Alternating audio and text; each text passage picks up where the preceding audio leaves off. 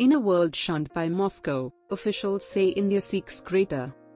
Two Indian officials indicated that India may accept a Russian offer to purchase crude oil and other commodities at a reduced price, indicating that Delhi wants to keep its important trade partner on board despite Western efforts to isolate Moscow via sanctions. In recent weeks, US officials have said that they want India to remove itself as far as possible from Russia, while acknowledging India's strong dependence on Moscow for everything from weaponry and ammunition to missiles and fighter planes. India has not criticized Russia's invasion of Ukraine and has voted against a UN resolution condemning Russia's aggression. Russia's efforts in Ukraine are described as a special operation aimed at demilitarizing and denazifying the nation.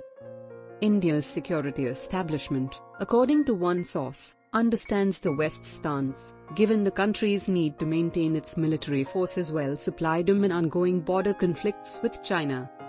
India, which imports 80% of its oil, buys just approximately 2 to 3% from Russia on a regular basis. However, with oil prices up 40% so far this year, the administration is considering raising it if it may assist lower the government's soaring energy expense. Russia is giving a significant discount on oil and other goods.